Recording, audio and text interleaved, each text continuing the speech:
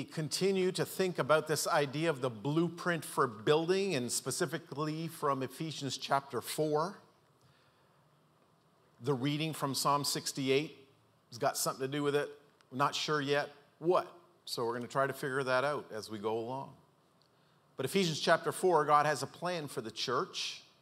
And the idea there in beginning of verse 11 that Jesus is the one who gave some to be apostles and prophets, evangelists, shepherds, teachers. What's the purpose? To equip the saints. That's the church. That's Christians. That's the local family. To equip us for the work of ministry. And what that's going to end up in is the building up of the body of Christ. And then he goes on talking about the unity and the working together and how all that comes together. And maybe as we think about Ephesians chapter 4, just a little bit of context. We're going to go through this fairly quickly. But I'd like to see what's going on leading us up to this point of verse 11. Because he does talk about some things that I guess generally we've not really talked about.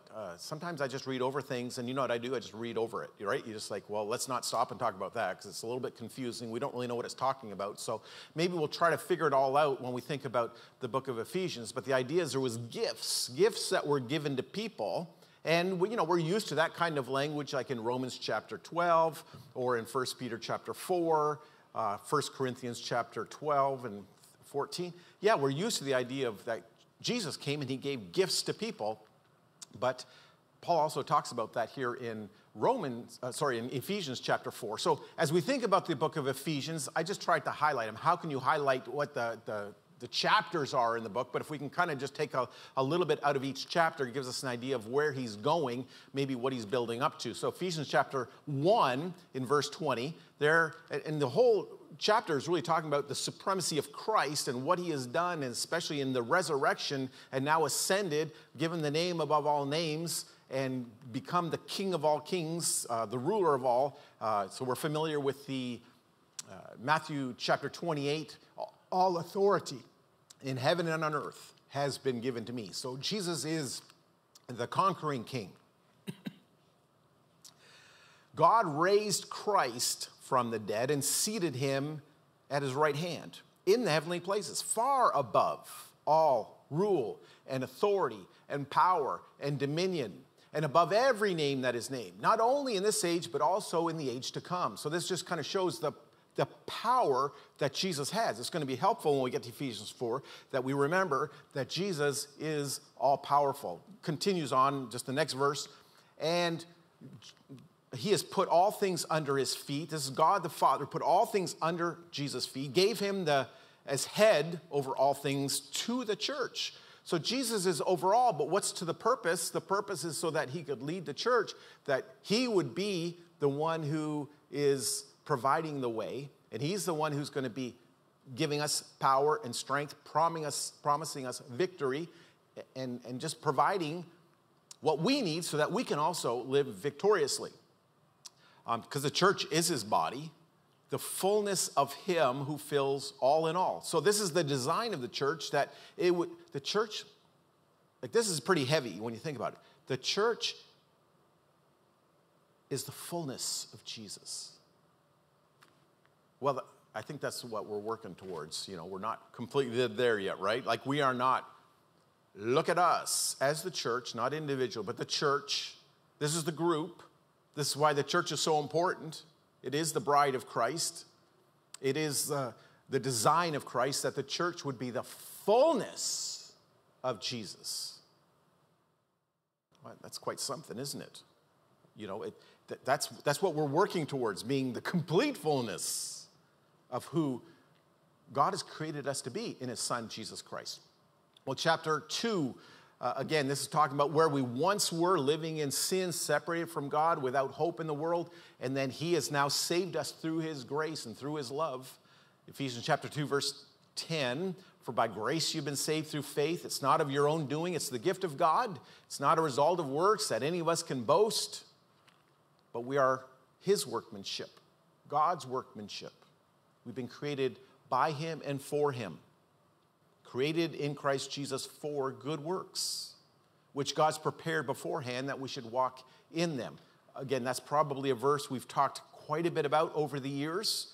But maybe that's a basic addition, summation of Ephesians chapter 2, and then he goes on talking about that we are the body. And even though we're different, back then the big difference was Jews and Gentiles, but today, maybe there's all kinds of differences in our society, but we come together as one.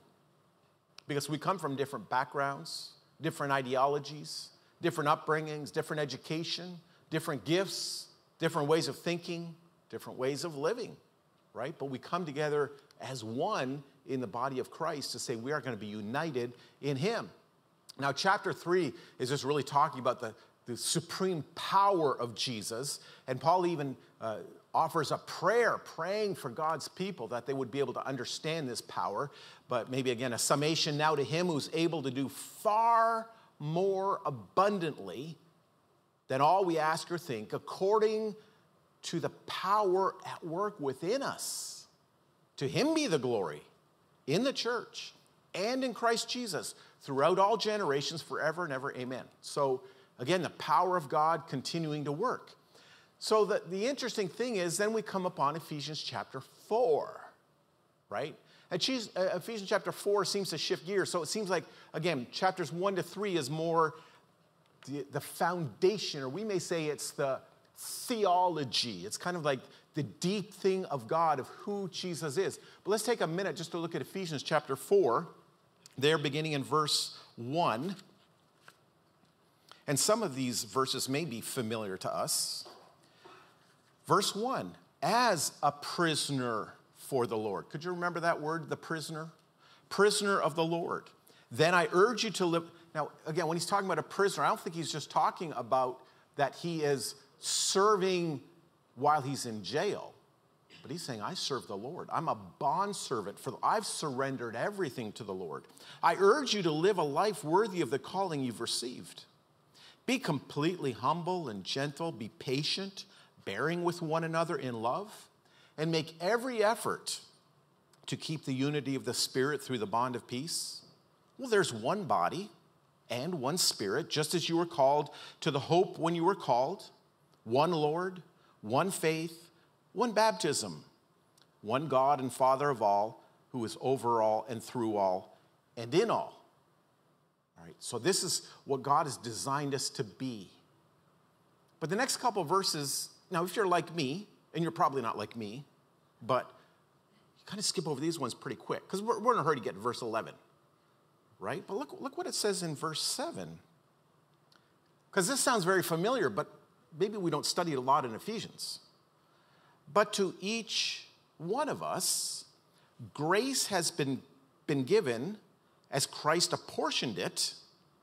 That's why it says, when he ascended on high, he led captives in his train and gave gifts to men. What does it mean that he ascended? Except that he descended to the lower earthly regions. He who descended is the very one who ascended higher than all the heavens in order to fill the whole universe. Well, what that is, it's military language.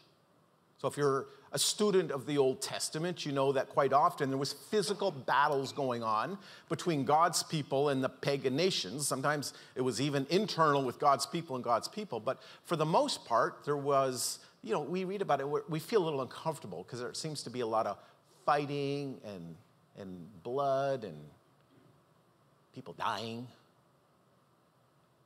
And even through the Psalms, even sometimes David even wishing harm upon his enemies, not necessarily because he was vindictive or vengeful, but because the pagan nations, the unbelievers, had mocked God and defamed his name and even just tried to destroy God's people, the chosen ones.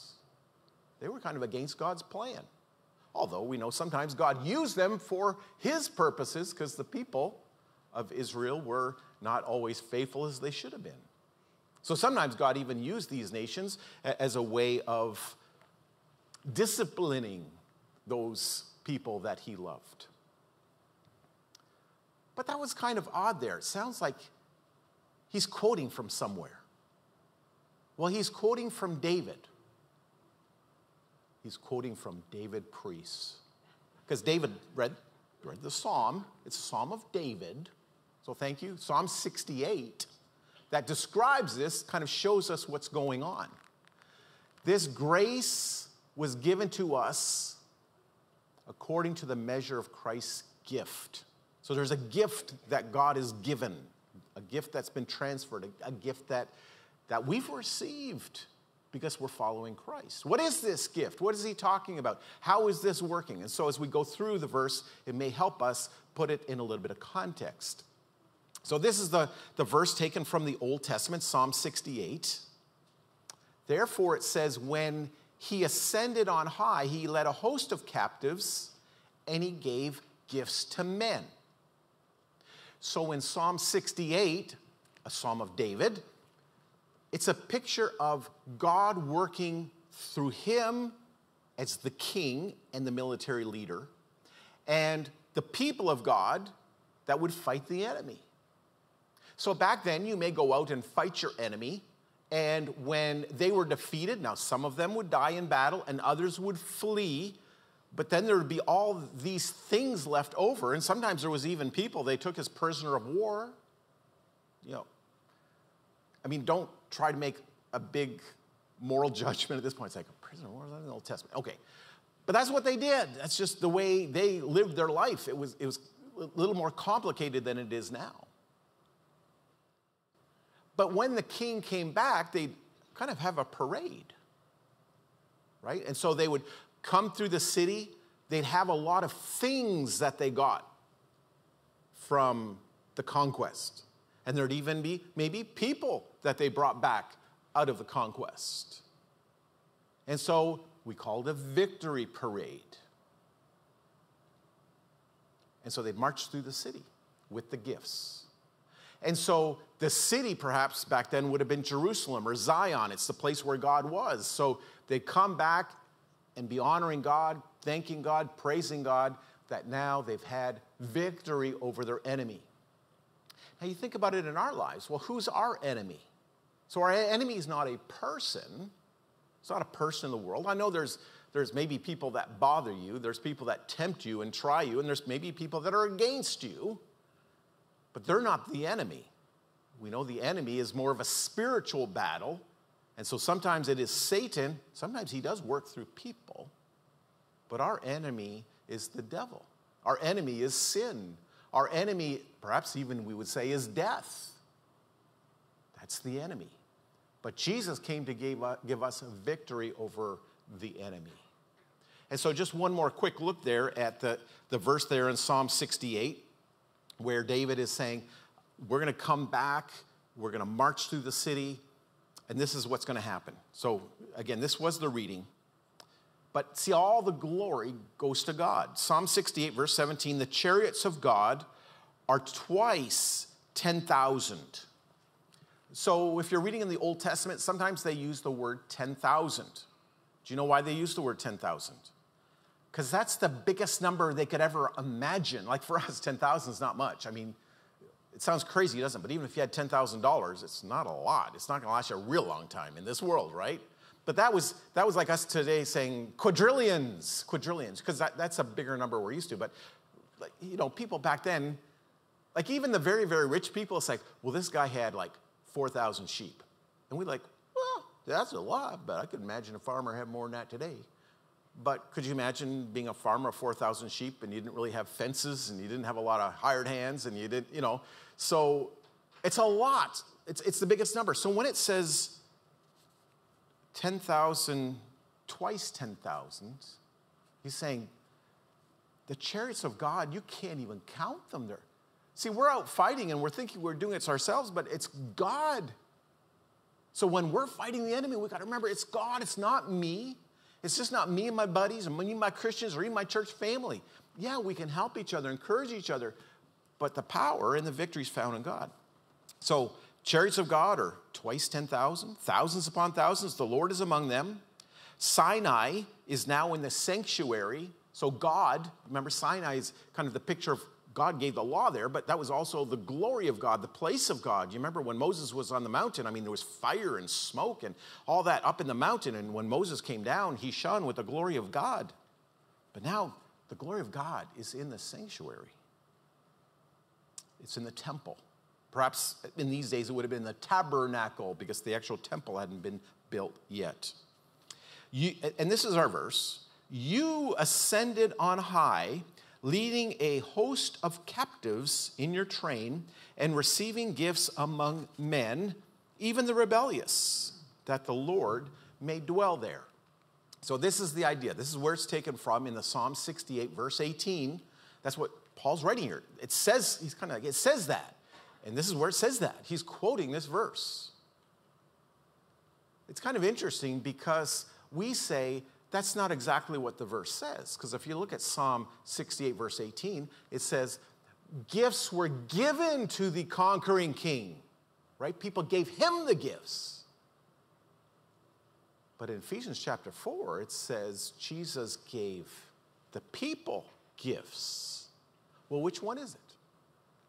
Well, you know what the answer is. I know you're going, I don't.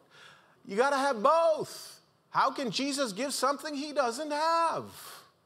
So Jesus has received gifts, but you know what it's like for us. You know, when I receive a gift, I want to keep the gift. I want to use the gift. The gift is about me and about my happiness and my pleasure and, about my glory. I'm going to keep Jesus didn't keep I'm going to keep all the gifts for myself. I deserve it. Did Jesus deserve to keep all the gifts? You know he did.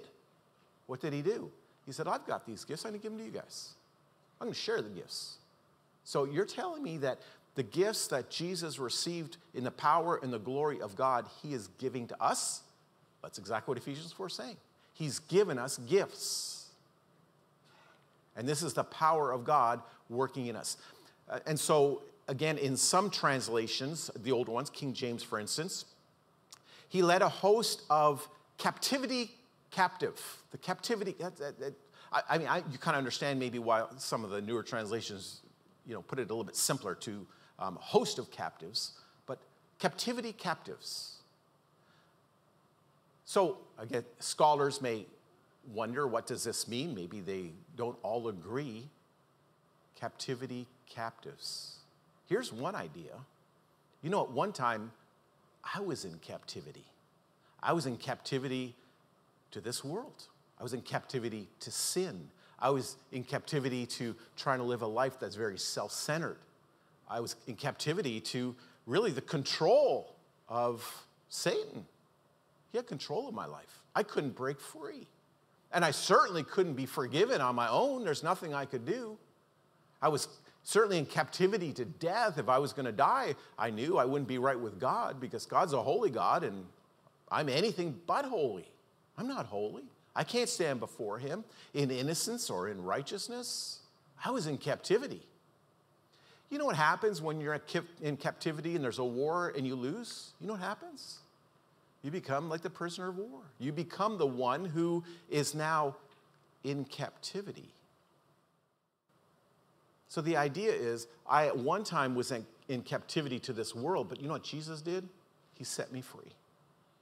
I'm no longer in captivity like I used to be, but now I'm kind of voluntarily serving God, following Jesus. I don't have to, right? You don't have to. You can make a decision today. But now we serve him and follow him because we love him. Now, the other thing is with the captivity, when I was in captivity, you know what I did with all the blessings I had? It was about me, right?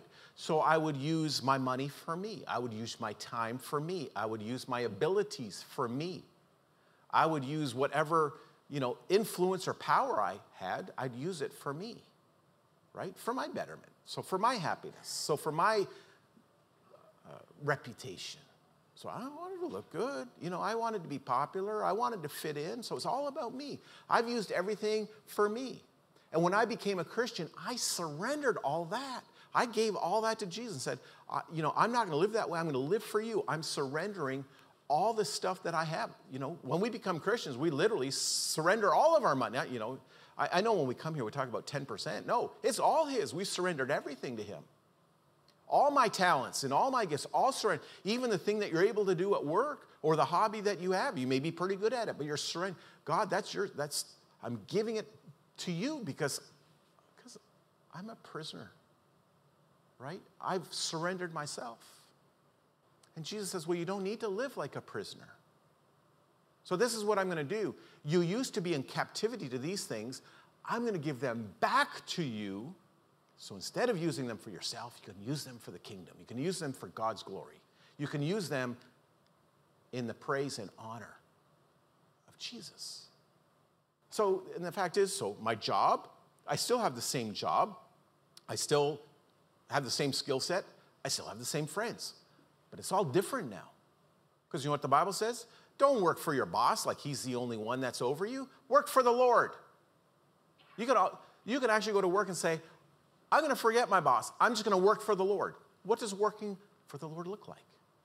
Listening to my boss, submitting to my boss, loving my boss, trying to help my boss, trying to encourage my boss. I want to see my boss become a Christian. Well, you don't know my boss.